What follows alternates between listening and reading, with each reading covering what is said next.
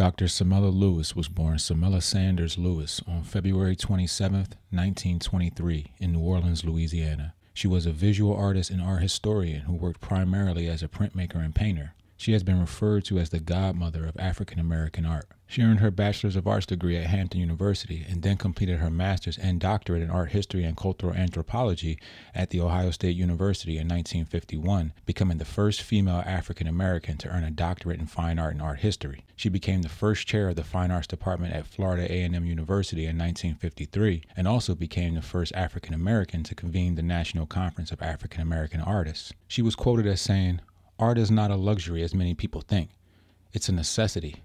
It documents history. It helps educate people and stores knowledge for generations to come." Her work, which includes lithographs, linocuts, and serigraphs, reflected humanity and freedom. Lewis completed 4 degrees, 5 films, 7 books, and a substantial body of artworks that have received critical respect. She was an avid collector of art as a working artist, with her collection beginning in 1942 and focusing on artists who made work from the WPA and the Harlem Renaissance. In 1984, she produced a monograph on Elizabeth Catlett, who had been one of her mentors. Dr. Samella Lewis died on May 27, 2022, in Torrance, California, at the age of 99.